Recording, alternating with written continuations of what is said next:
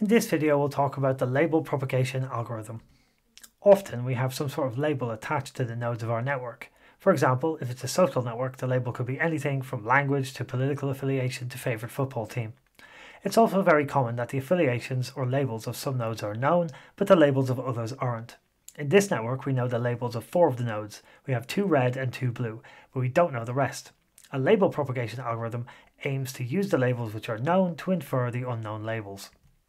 To get some intuition, consider a random walk on the network. We start at the node labelled A, pick a random edge and traverse it to the next node.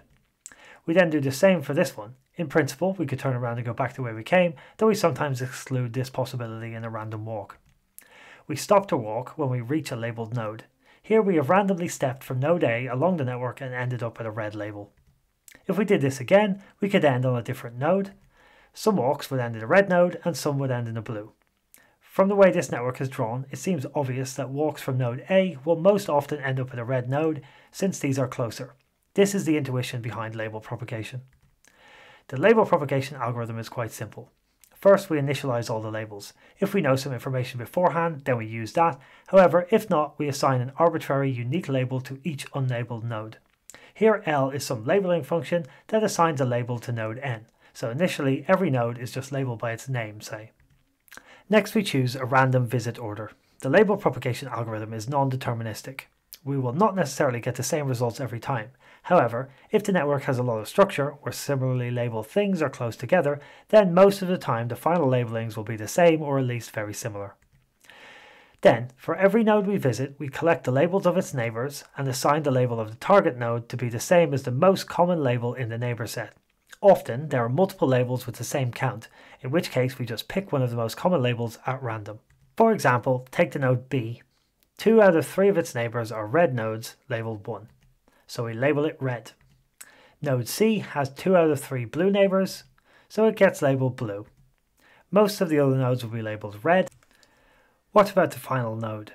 Here we see the non-determinism of the label propagation algorithm. This node has 2 red neighbours and 2 blue ones, so it will randomly get assigned red or blue. More advanced algorithms exist that could label a node as partially in multiple groups, for example 60% red and 40% blue, but for simple label propagation, a label is just chosen at random. Generally, the majority of nodes will have a definitive label, and the number of nodes like this one will be small. However, the problem does arise in practice. Here is the Karate Club again. We could start the label propagation algorithm by assigning different labels to the 2 main characters, the instructor and the president. However, it is common to use label propagation as a community detection algorithm. This means we assign every node an arbitrary label and allow label propagation to find a label assignment, giving us the different node communities present in the network.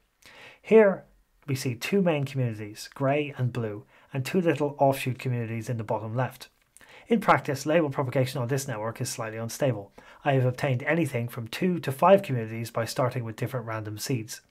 Usually, it is the intermediate nodes that sit between communities, or nodes which sit apart from the rest, like the yellow and the magenta here, which swap communities frequently, and the majority of nodes are usually assigned to one or the other faction.